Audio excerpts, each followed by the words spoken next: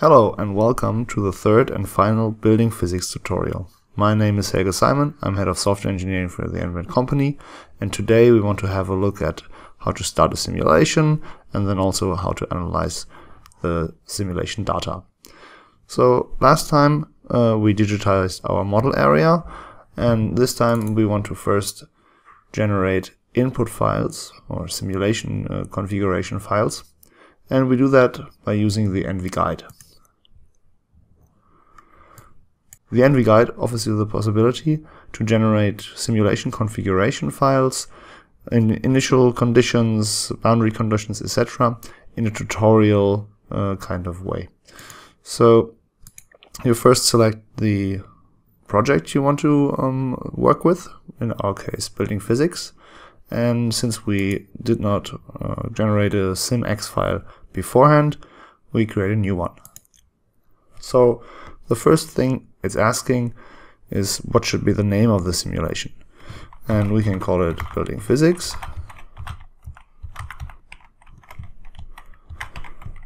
and we do the same again, and we want to simulate for let's say 7 days, so around 160 hours, and we start the simulation on the 23rd of June, and we give it a bit shorter name because we don't want to exceed the Windows 250 characters. So we click next, and then it's asking us, okay, do you have a model area? We do have a model area. We could, if we did not have one, we could create it here or edit our model area. We could do that with spaces or with the vector editor mon, but since we have it, it's fine. So it takes the new area INX that we created last time. So we click next, and it now asks us to say, okay, which level are we? 99% of the time, beginner and intermediate are enough, offer enough possibilities. Since we want to have a full forcing, which means we want to have boundary conditions that are changing over the course of the simulation, we click intermediate, and we say, okay, yes, we do have measured data, and we downloaded them from the EPW files. So we take the full forcing, and since I already created a full forcing out of the EPW file, I can now load this. So it's now loading. Since it's a year-round forcing file, it's of course possible to simulate the time that we need, and I want to force all of these different parameters. I do not want to specify any more details to the soil or pollutant sections, or maybe yes to the soil sections. 70% of soil humidity, I go down a bit, maybe 55 at the top, and then 70 and 75 at the deep and bedrock layer. Okay, I say next, and in the next step I can say, okay, save and start simulation, and I click save and start simulation now. First I save it, and then the simulation is starting. Since I'm currently using the light version, I will register my license first, and then I will start the simulation. So since this is quite well known for you guys, I will get back to you when the simulation is finished. Okay, so the simulation finished, and now we can have a look at the simulation results. So I navigate to the model output, and of course, since we're interested in buildings or building physics, the buildings folder is the one that we're interested in, and we're also interested in the dynamic data. And here I just click into, let's say, for the first day, the 2 p.m. simulation output. Let's have a look at that. Okay, so we go into the 3D map, and we have a look at the facades.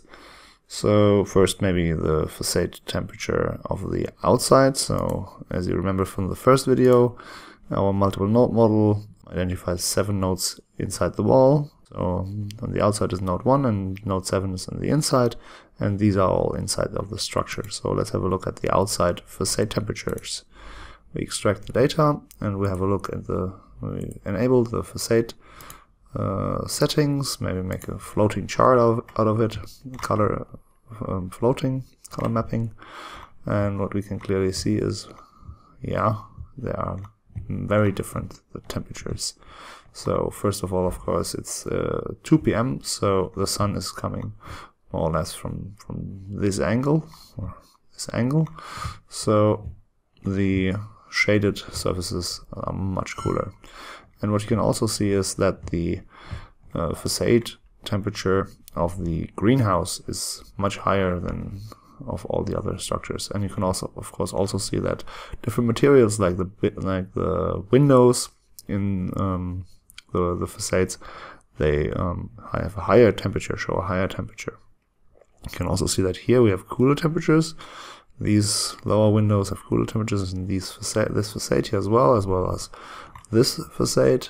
Well, this is because of the trees. So if we have a look at the trees, let's disable all of them we don't need and maybe make them a bit more transparent. You can see that they shade the facade. Yeah, they shade the facade, and thus the facade temperatures are much lower. And this is also, of course, the case down here where we have shaded structures. Here you can also see again the shade the building is casting on itself. So let's disable the trees again. So what you can clearly see here in this snapshot of 2 p.m. of the first day, we have the interaction of outside and inside, or outside and facade structure.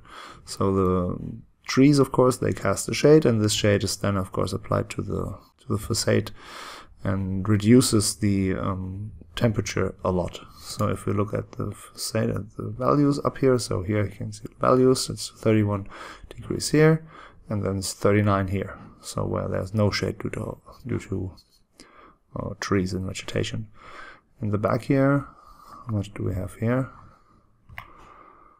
It's 63 degrees centigrade, so it's quite hot. And of course the rooftops are also hotter than the wall facade structures. So this is, of course, something that's quite interesting. And we also see, we just do not have to just look at the temperature, but we can also have a look at the long wave radiation emitted by the facade, and this is, of course, a direct function of the facade temperature. We can also have a look at the incoming short wave radiation received. So here you can see the tree even better, the effect of the tree and the effect of a direct shade. Yeah, so these are shaded structures, and you see how many watts of shortwave radiation is coming onto them. And you also see that the trees, they do not cast a full shade.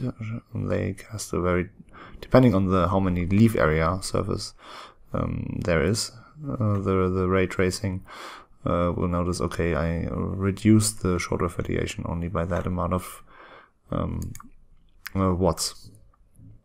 So you can also, of course, have a look at the absorbed shortwave radiation. There you see the differences in the properties. Yeah, so here we have a surface material with a much higher albedo on this building than in this building, and thus the absorbed shortwave radiation is much lower. If we had greening, we could also have a lot of interesting information about the greening here, and of course as well as for the substrate. But one thing I want to take a closer look at is the temperature of the building inside. Right now, what you can see displayed here is the wind speed in front of the facade.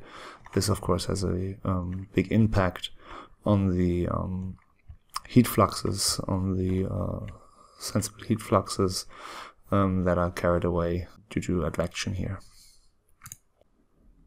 So, but now let's have a look at the temperature of the building inside. And here first you see the scale. Okay, the scale seems to be very different. Yeah, so some buildings are displayed in just blue, colors of blue, and the greenhouse is in purple. Yeah, and this is because the temperature is varying a lot among these 3 buildings, or it's actually 4 buildings. You remember this one is a separate building from separate air volume from this one. And we now want to have a look at the temperature evolution inside these different buildings, because building physics, of course, not only means that the buildings, they shape the microclimate, but the microclimate shapes the building physics, or the building parameters, the indoor air temperature, for example. So having a look at that, we can do that by right-clicking on a building cell, and it will then collect all the data that belongs to this cell for all the time steps that we have outputs for. And this would be 7 days, as I said before. And once Leonardo collected all of the different outputs, you see this window, this map explorer. And currently you have all the data for this element, but only for one time step. So by right-clicking and set the time series to the whole range, we have access to all the different parameters and see here a quick preview of the data. What you can clearly see when I mark these nodes inside the wall, that you see, okay, the outside temperature at daytime is highest, and then you see the conduction is carrying the heat and transferring it to the inside.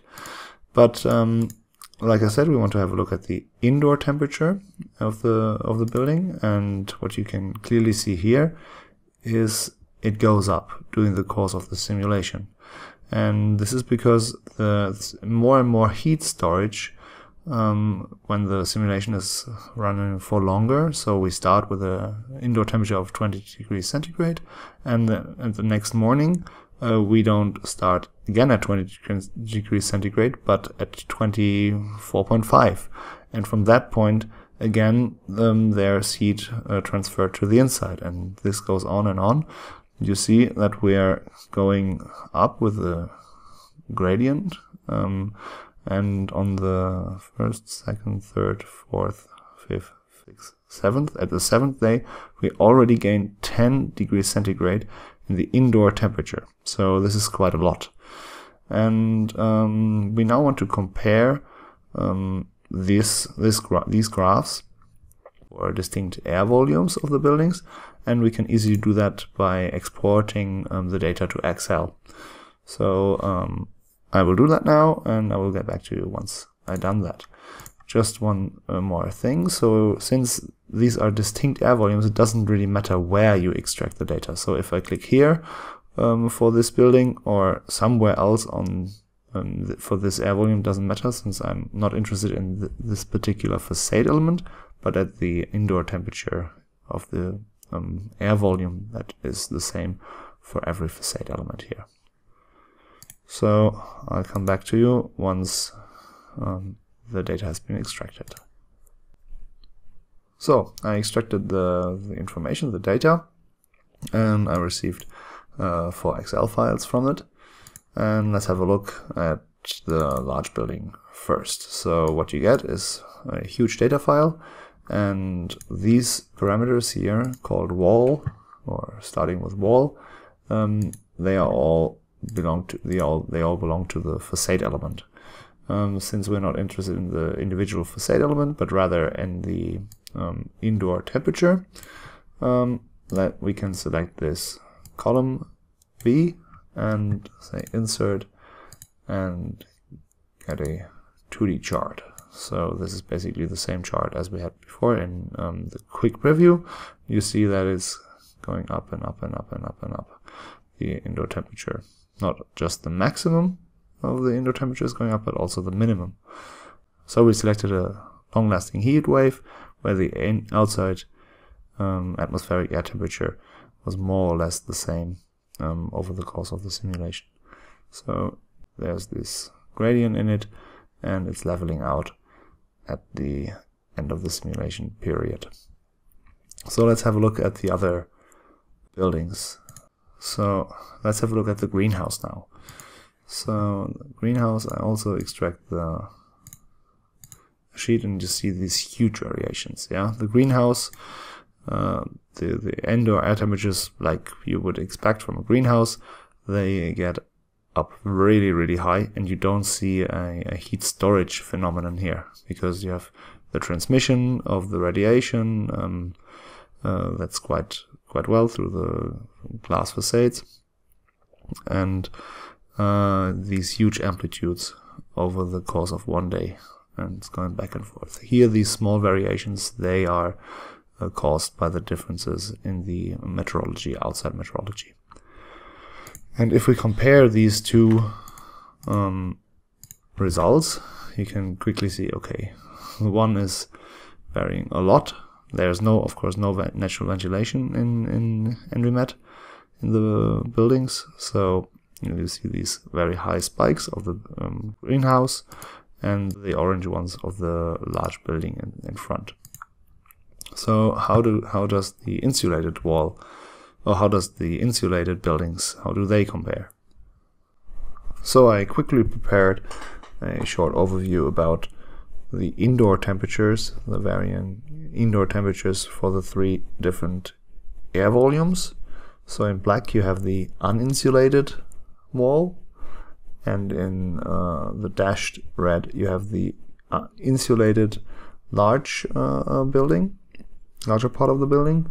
And as we already discussed, first you have lower indoor temperatures in the insulated large building, and then starting from the second day and definitely from the third day, you see you have higher indoor air temperatures in the insulated large building. And this is due to the fact that ENVI-met does not have a natural ventilation in there. So people living there would most likely open their windows at night time and try to cool the indoor air at night, and then close the windows again. So taking into account this, you would most likely see a lower indoor temperature in the insulated larger part of the building. And then you have the insulated smaller part of the building, and here you see a lower indoor air temperature. And this is of course due to the outside meteorology. So we have huge trees placed in front of this part of the building, and you have a much better relation of surface to volume. So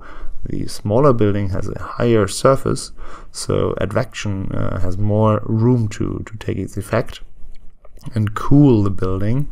And the air volume inside is of course also smaller, and thus there's less inertia, so it doesn't take so long time to cool down and to react to the outside parameters that are driving the indoor temperature.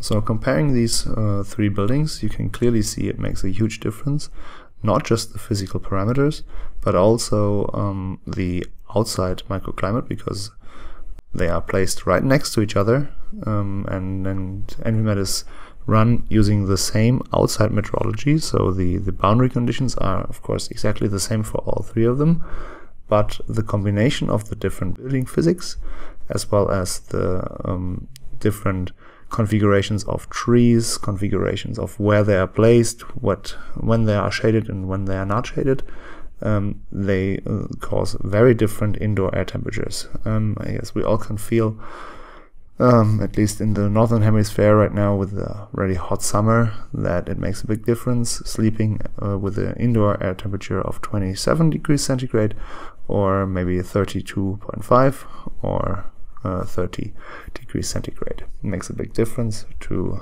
our health, to our sleep quality, and this of course affects us humans a lot.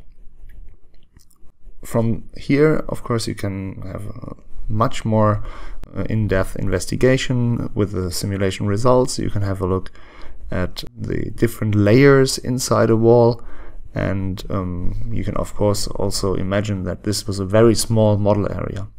So if it's not just a model area like the one we had here,